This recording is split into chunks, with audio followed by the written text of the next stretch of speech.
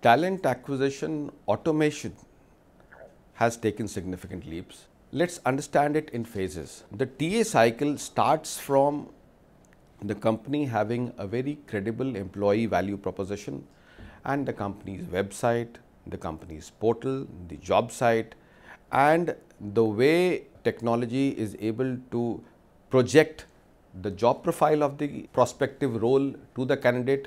Technology has made it easier. The diverse sources through which a pool is built, technology has made it easier. Some screenings, the way we are able to shortlist the candidates, technology has helped us achieve scale.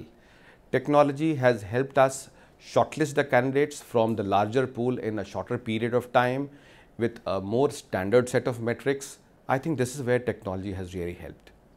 It has also helped as far as the internal processes are concerned by making them streamlined, making the information flow as per a defined process in defined timelines.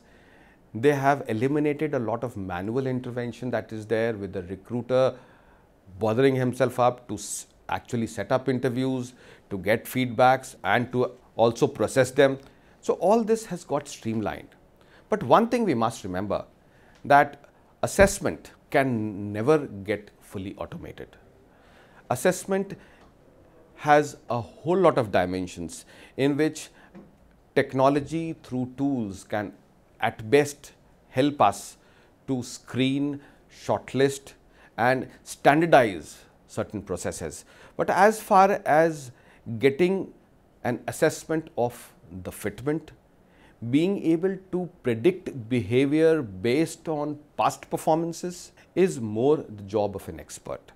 So this part is something wherein in case we are able to completely clearly delineate the steps that are there and the ifs and the if nots with complete set of validations, I think it will remain an enigma. That remains a challenge.